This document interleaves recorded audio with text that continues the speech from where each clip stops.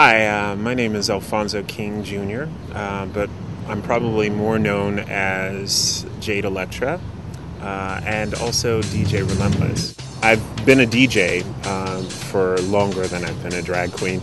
I started DJing in 1980 with my uncle in radio, and we used to do a jazz and R&B show back in Tampa, Florida.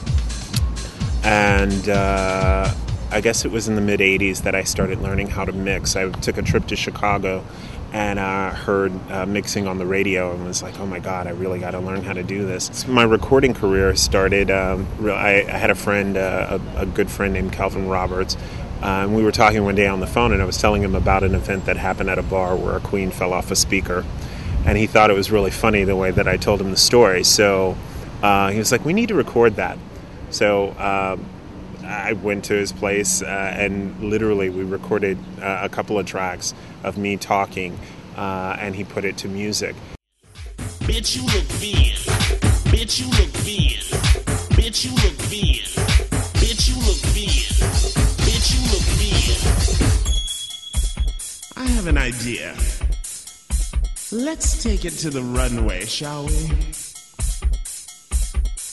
It's so lonely at the top. My bitch tracks are actually making fun of the people who are in the scene, but no one ever got that. So when I say bitch you look fierce, I'm not really giving a compliment, even though on their terms fierce is a good thing. If you listen to the song, listen to what I'm saying, I'm actually telling you the original meaning of fierce.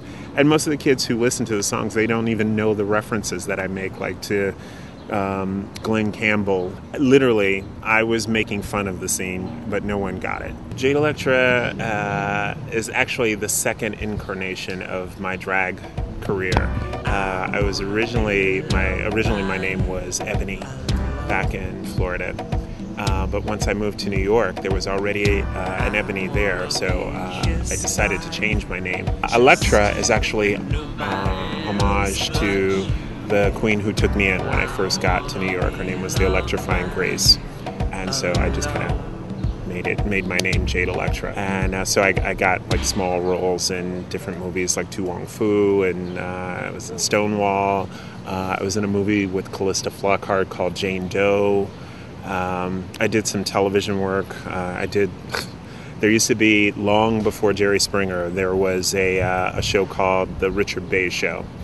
And I did like 13 episodes of that. They used to love to use me for the dating game. H.I. Vogue, it's based on some artwork that my husband did. And I was thinking in my head, what was it that I wanted to address?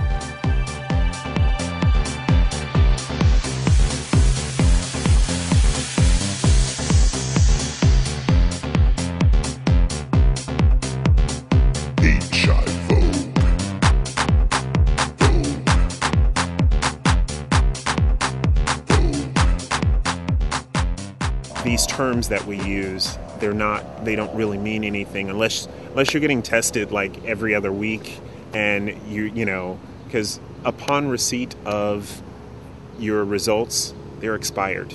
So as soon as you find out that you're HIV negative, that information is expired, because if you go out and get laid that night, it doesn't mean anything anymore.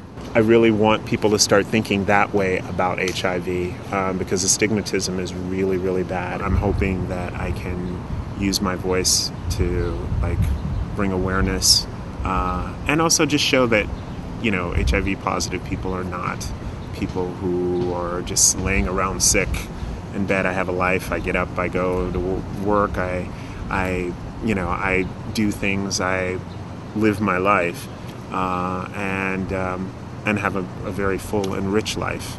I would like Jade to be a spokesperson for HIV activism.